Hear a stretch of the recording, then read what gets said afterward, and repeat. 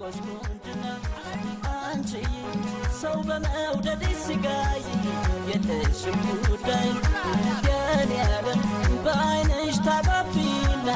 አትምሪ ቆሽቆንጅና አንቺ ሰው በመውደድ ሲጋይ የለሽም ጉዳይ እስኪ አሁን ቀርቶሻል ሁሉን አፍዘሻል አማለሽ ልቤ ጎሰርሽ አማለሽ ልቤ ጎሰርሽ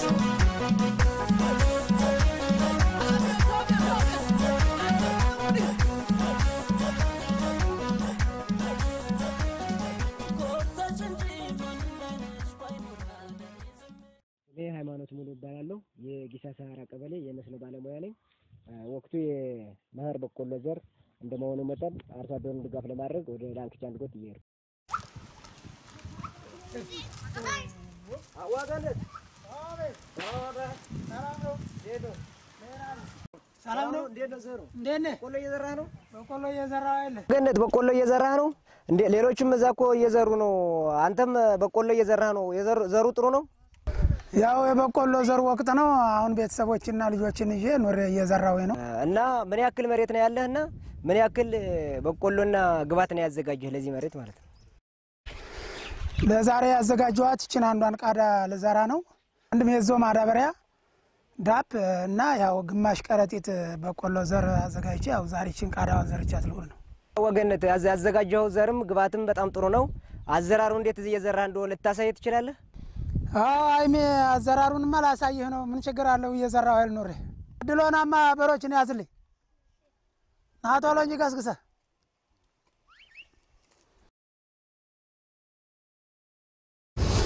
አይሜ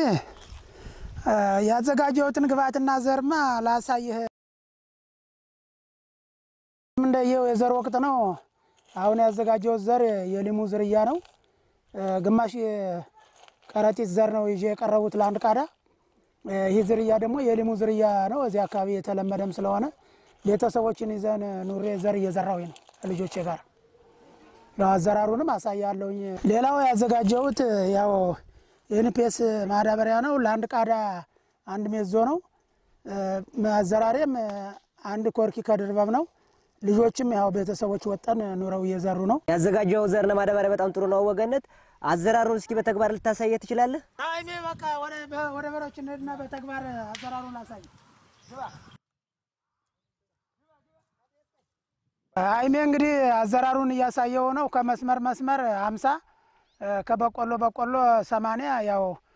በዚህ መልኩ ነው ምንዘራው ለመደገር ለኋላ ካረም ይመቸናል ብዬ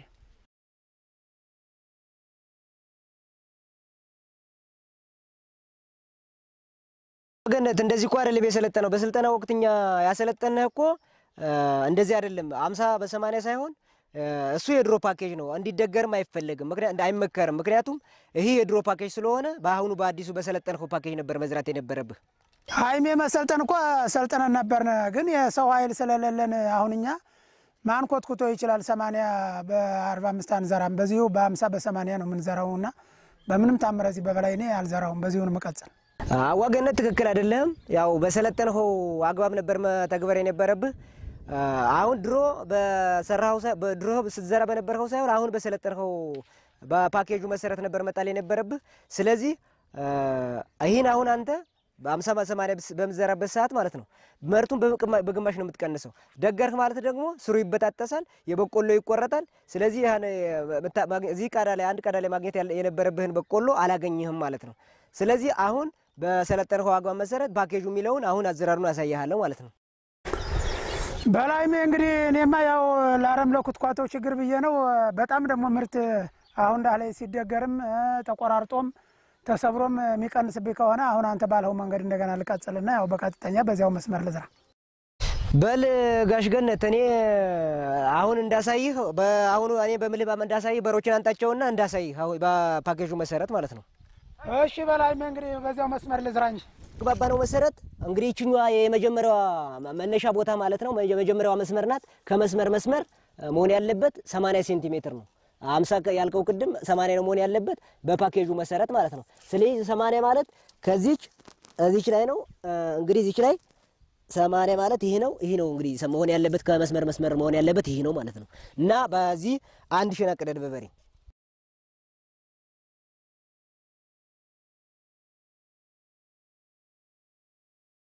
እሺ ወገነት እንግዲህ አሁን እንትን ሽናውን አውጣዋል ቀደዋል አሁን እንግዲህ አዘራሩን ነው ማሳይ ያው ከተክል 40 ሴንቲሜትር ነው የሚሆነው 40 ሴንቲሜትር ማለት ሽና ታያት ይሄው እንትሩ 80 ስለሆነ ማለት ነው ሽናው 80 ነው ይሄ ቀደለዋል ሽናው ደግሞ 40 ሴንቲሜትር ናት 40 ሴንቲሜትር ማለት ደግሞ ከዚህች እስከዚህ ነው ማለት ነው እዚች ላይ አንድ ማዳበሪያ እዚች ላይ አንድ ማዳበሪያ ትሆናለች ማለት ነው ስለዚህ ሄድና ዘሩን ማዳበሪያውን አጣጣሉ ላሳይ ሄድና አምጣ እሺ ወገነት እንግዲህ አሁን እንትን ሽናውን አውጣዋል ቀደዋል አሁን እንግዲህ አዘራሩን ነው ማሳይ ያው ከተክል 40 ሴንቲሜትር ነው የሚሆነው 40 ሴንቲሜትር ማለት ሽና ታያት ይሄው እንትሩ 80 ስለሆነ ማለት ነው ሽናው 80 ነው ይሄ ቀደለዋል ሽናው ደግሞ 40 ሴንቲሜትር ናት 40 ሴንቲሜትር ማለት ደግሞ ከዚህች እስከዚህ ነው ማለት ነው እዚች ላይ አንድ ማዳበሪያ እዚች ላይ አንድ ማዳበሪያ ትሆናለች ማለት ነው ስለዚህ ሄድና ዘሩን ማዳበሪያውን አጣጣሉ ላሳይ ሄድና አምጣ ከር በላይሜ እንግዲህ አንተ ባለው ለቀጥል ነኝ እንግዲህ በቃ የምርት ውጤት አይደል ሁሉ ጊዜ የሚፈልገው አሁን ተዚሁ አንተ ባስተማረኝ በ80 ልቀድነ ያው የሰው ኃይል ስለሚያጥር ላረሞ ብለን ነበር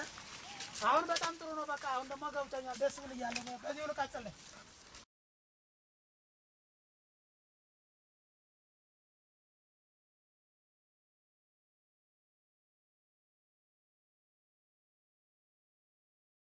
እሺ ወገነት እንግዲህ አሁን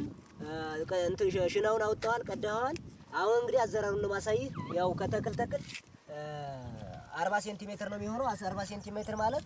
ሽና ታያት ይሄው እንትሩ 80 ስለሆነ ማለት ነው ሽናው 80 ነው ይሄ ቀደለዋል ሽናው ደግሞ 40 ሴንቲሜትር ናት 40 ሴንቲሜትር ማለት ደግሞ ከዚህች እስከዚህ ነው ማለት ነው እዚች ላይ አንድ ማዳበሪያ እዚች ላይ አንድ ማዳበሪያ ትሆናለች ማለት ነው ስለዚህ ሄድና ዘሩን ማዳበሪያውን አጣጣሉ ላሳይ ሄድና አምጣ እሺ ወገነት እንግዲህ ያው አዘራሩን ላሳይህ ነው ያው ማዳበሪያ መጀመሪያ አንድ ኮርኪ ከድርበው ነው የምትለው አዘራሩ ያው 80 በ40 ስለሆነ ማለት ነው ስለዚህ እቺኛው 50 ሜትር ላይ አንደኛ 63 የማዳበሪያ ነጠብጣቦች ይገኙበታል በቆሎ ደግሞ 126 ቁጥር በቆሎ አለ ማለት ነው እዚሁ ላይ እዚች መስመር ላይ ብቻ 50 ሜትር እንትን ላይ ማለት ነው አንድ መስመር ላይ ስለዚህ አጣጣሉን ላሳይህ ነው ይሄው አንድ ኮርኪ ከድርበው ነው በቆሎ የምትለው ድርበብ አድርገህ ማዳበሪያውን ትጥላለህ እዚህ ላይም በተመሳሳይ አንድ ኮርኪ ከድርበብ አድርገህ ትጥልና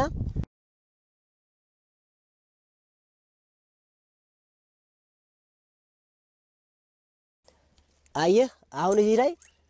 5 ከ3 ከ5 ራቅ ብለህ በቆሎ ታስቀምጣለህ ማለት ነው ይሄ ምንድነው በቆሎውና ማዳበሪያው ከተገናኘ በቆሎው የበቆሎ ምግብ ማዳበሪያው ስለሚቀማ በቆሎ አሳት በቅል ትቀራለች ማለት ነው ካገናኘው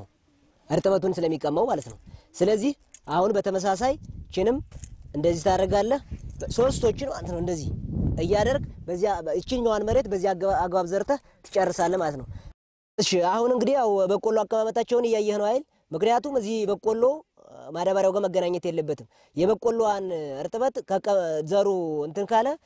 አይበቅልም ማለት ነው ይቀራል ማለት ነው ስለዚህ ስታዳፍና እዚህ በኋላ በእጅ ቀለል አድርገህ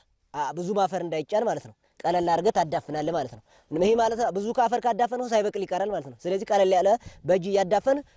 ትሄዳለህ ማለት ነው እንደዚህ ያረግ እንዲያዳፍሩ ታደርጋለህ ማለት ነው እኛ እንደዚህ ጥቅም መኖሩ ጠፍቶ መቅራቱን ለማን ቆጣጣረው በእግራችን ደቅርቀን እላዩ ላይ ጠቅጥቀነው አይደለም እንሄድ አሁን ላይ በላይ ነው አንተ አልብሰህ ሄድ ግማሹ ማዳበሪያው ላይ ይታያል ማለት ነው ለካ እንግዲህ አጠቃላይ አንድም ዘር አይጠፋም ማለት ነው ሁለተኛም ደግሞ በ50 ሜትር ላይ ባንዷ ቃሪያ ላይ ያለውን በቆሎ ቁጥር ብዛትም አሁን አንተ ስታስተምር ያወቁት በቃ በዚህ ቅድ መሰረት ማሳን ጨርሳለሁ ገነት እንግዲህ በዚህ ባሳየው ሁሉን ማሳ እንድጨርስ ያው ሌሎችንም እንደዚሁ እንዳንተ እንደ በፊቱ ሳይዘሩ ቀድሜ መጎብኘት ስላለብኝ ነው ማየት መደገፍ ስላለብኝ ነው እኔ የርኩ ነው በጣም ነው ማመሰግን ይሄን ማሳ ግን በዚሁ ባሳየው መሰረት እንዲጨርሰው አመሰግናለሁ አይሜ ሳላበላሽው ደርሰ አሁን በጣም ጥሩ ሙያ አስተምረኸኛል በቃ እኔ በዚሁ ቀጥላለሁኝ በዚሁ መልክ ነው መጨረሻ ዛሬ ማሳያን በዚህ አግባብ ነው መዘራው በቃ ሰላም ሆነ በቃ ቻው እንዲህ አይነት የሙያ ድጋፍ ማድረግንም በጣም አመሰግናለሁ እሺ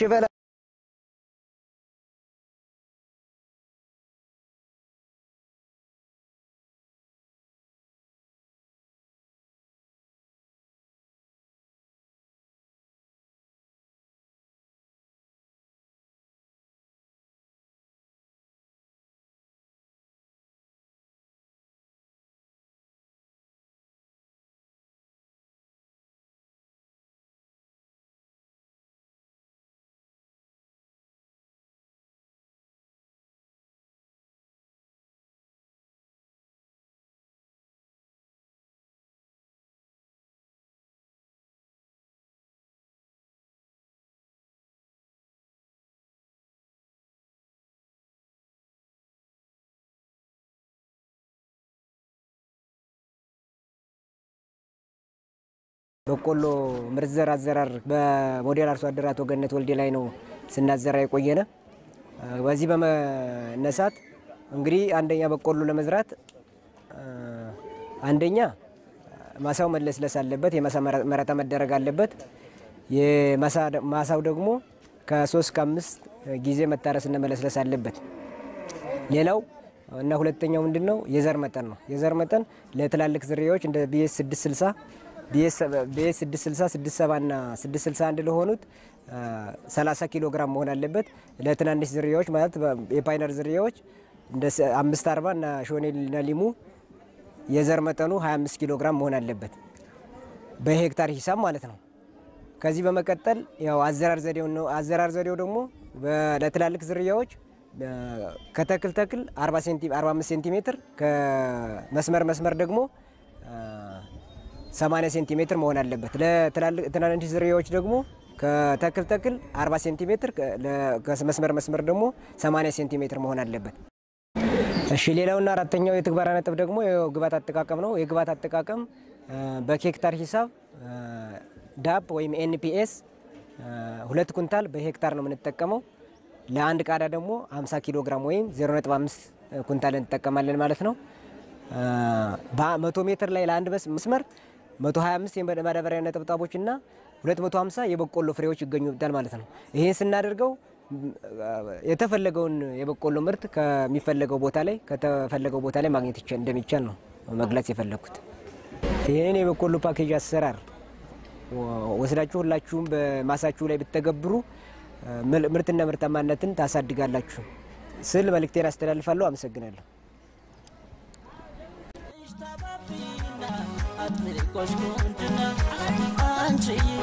ሰው በመውደድ ሲጋይ የለሽም ጉዳይ